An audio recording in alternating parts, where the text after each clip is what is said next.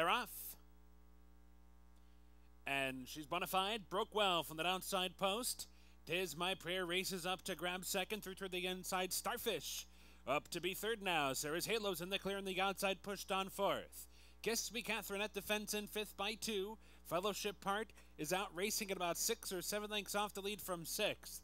Crown Petunias, that one's outside seventh by 3 more. Sleet's Authority is eighth by 5. Buster's Sisters ninth ahead of Amazing Annabelle, who is 10th as the field races down the backstretch run. 23 and 3/5 seconds. So Starfish takes the field right along. Starfish, the leader, onto the far turn. On the far outside, she's bona fide with Tis My Prayer. They're giving chase second and third as the field rounds the far turn. 47 flat for the half.